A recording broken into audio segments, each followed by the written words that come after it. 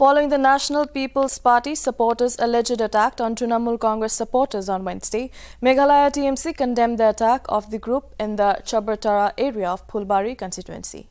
The clash took place as the NPP MLA SG Estamur Mominin, who recently joined TMC, visited TMC worker Nozrul Hoque, following which a group of NPP supporters allegedly attacked the TMC supporters.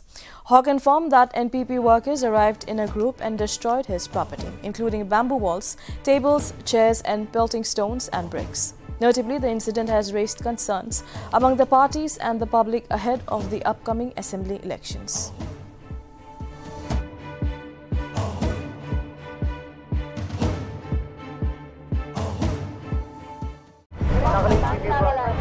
Nagaland TV, Sob Manulaga Awas. Watch us live on Geo TV and on your television sets as well. For Dimapur viewers, we are on channel number 994 in Global Chapter, and Kohima and Mokokchung viewers, switch to channel number 138 on Hornbill Digital. For all news and updates, follow us on Facebook, Instagram, YouTube and Twitter.